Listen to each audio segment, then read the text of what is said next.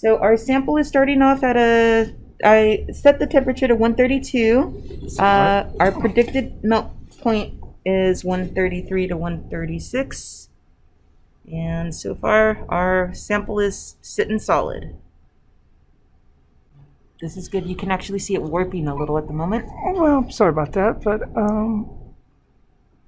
are we still going a degree a minute, or? We are going a degree a minute. And so that warping began at 134 this time. We are currently at 135 Celsius. Okay, I believe we're seeing now the solid condensing down. I'm going to go ahead and rotate the sample just to ensure. There we go. It is now liquid. Okay, our temperature is 136, so our range for our pure is 134 to 136 degrees Celsius.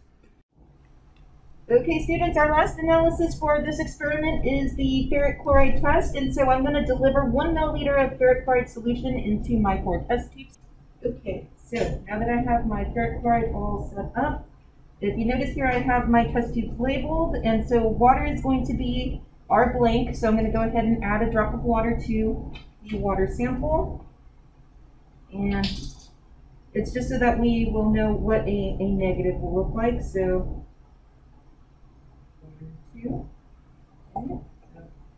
just a couple drops of water, and so I will hold it up so that you can see the color here, and I'll use my blue glove as a background. So it has kind of a slightly yellow color, pretty opaque here, not too much going on, so a slight yellow color again.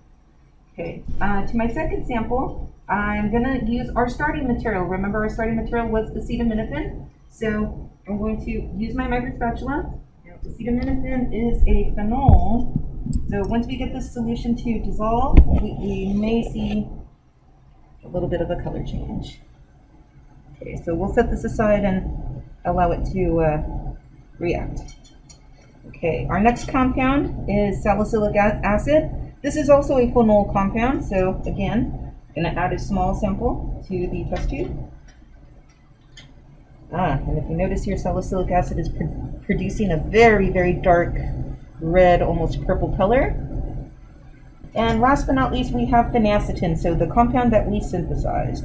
So again, I'll use my microspatula here to deliver a small little bit of solid from our synthesized compound.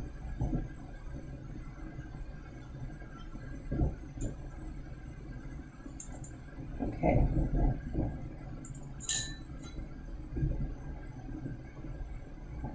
And you can see that I have a solid, because the solution is water-based, these compounds may not dissolve very well. Okay, now I'm going to line these up so that we will be able to see what's going on here.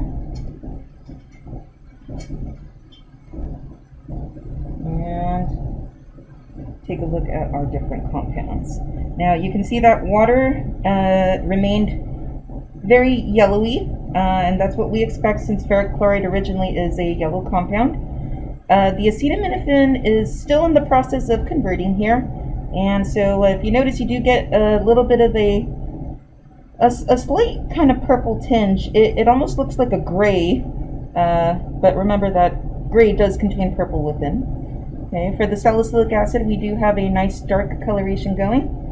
And lastly, for phenacetin, we do not see a color change.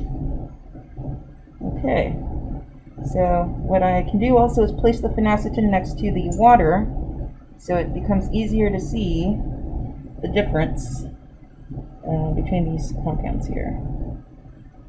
So if you notice, the acetaminophen and the phenacetin do not have the same color. It might be a little difficult because of the green background of the test tube rack, but they do not show the same color. Okay, in this segment we are taking a look at the thin layer chromatography. We will be testing acetaminophen, which was our starting material, and also our phenacetin, which is our product. So our product is still right here on the watch glass. I dissolved a little bit of solid that had been left behind here in the Craig tube to use as my sample for TLC. Okay, so I'm going to take my capillary tube and dip it in to collect a little bit of liquid. And I have pre-labeled my TLC plate here with my 2 compounds, so I'll go ahead and place it down on the appropriate spot. So that was the phenacetin sample. And for the acetaminophen, I took a small sample of the solid and dissolved it in a test tube with a little bit of acetone. So again, I will take my clean capillary tube, collect some liquid. Okay, so they both now have the appropriate amount of spots. My resolution chamber has ethyl acetate as the TLC solvent. So I'm going to go ahead and open this up. Use a pair of forceps to move my sample into the chamber here. I'll twist it this way so students will have an easier time seeing what is occurring. Okay, and we'll let that liquid travel on up the TLC plate, and we'll take a look under UV light. So our sample is ready to be removed. I'm going to go ahead and mark the solvent front with a pencil here. Ah, wonderful. Okay, so let me line it up so students can see the labels here. So on the left we have acetaminophen, on the right we have phenacetin. So if you notice, our phenacetin has moved a little further up in terms of RF versus our acetaminophen. I'm going to go ahead and place a ruler here and the correct positioning so that students will be able to generate an RF value. So our solvent front looks to be about 4.8 centimeters. And I'm going to go ahead and go from the bottom of each spot for accuracy here. So I'm going to do a quick mark. Okay, and so for our phenacetin compound, it looks like our RF value would be 2.4 centimeters. And for acetaminophen, we would have a value of 2 centimeters. I'm going to go ahead and write that down. Okay, so all of these values written down are in centimeters. Again, for our acetaminophen, we have a value of 2 centimeters. For phenacetin, we have 2.4 centimeters. And our solvent front gave us a value of 4.5 centimeters.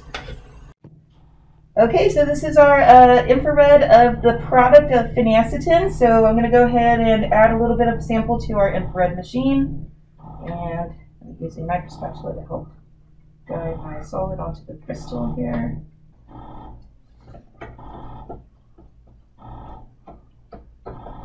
Okay, and now we can go ahead and click on. Okay, it looks like our scans are done here. I'm going to go ahead and start taking a look at our sample. Go ahead and okay, that should be good. I'll go ahead and post this data up onto our website. And for our final information that you'll need for this experiment, I'll have Lee pan over to our document so that you guys can see all of the information that you'll need for the synthesis of phenacetin.